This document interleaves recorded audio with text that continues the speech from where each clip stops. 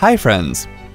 Are you looking for the steps to move files and pictures from your computer to the SD card installed on your LG Optimus L9 phone and vice versa? Here are the steps to do so. Connect the USB cable to your phone and then to a computer.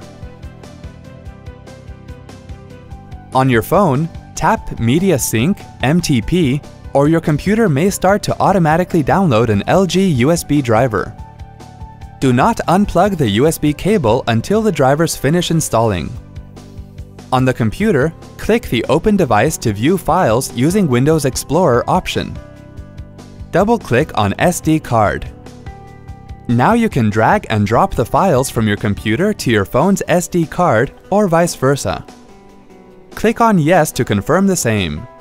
See? That wasn't hard at all. Thanks for watching. To check out more related tech videos, click here.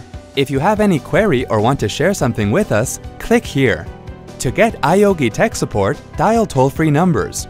To stay empowered technically, subscribe to our channel.